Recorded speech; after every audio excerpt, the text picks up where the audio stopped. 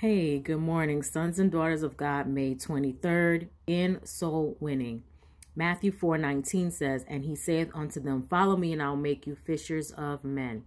Jesus expects much of the youthful soldiers of his army, and let it be your determination that you will not disappoint your captain and leader. You are to wear his armor, to be marshaled under his banner, and become co-laborers with him in conquering his enemies and extending his kingdom.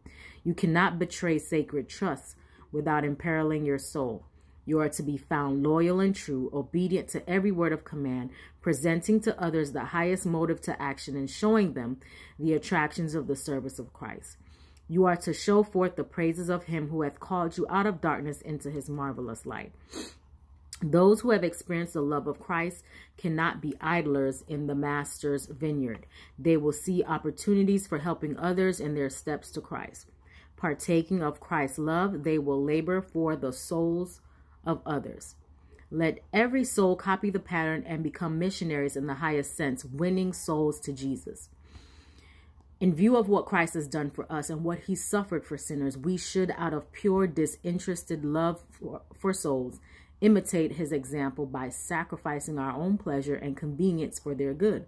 The joy set before Christ, which sustained him in all his sufferings, was the salvation of poor sinners. This should be our joy and the spur of our ambition in the cause of our Master. In so doing, we please God and manifest our love and devotion to him as his servants.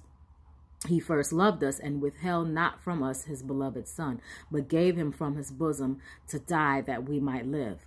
Love, true love for our fellow men, evinces love to God. Those who are in vital contact with Christ will manifest it in their actions. They will win souls to Christ and bring sheaves to the heavenly garner. Have a blessed day. You are a son and daughter of God.